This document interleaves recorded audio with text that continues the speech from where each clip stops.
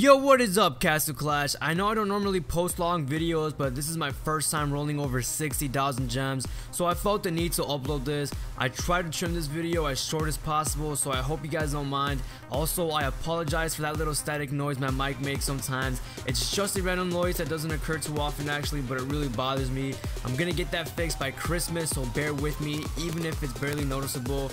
That's it for my introduction. I had the clip running from the beginning because my commentary from this talent session was not saved, so my reactions were sadly not caught. However, you guys can leave your reactions to the talents I rolled in the comment section below.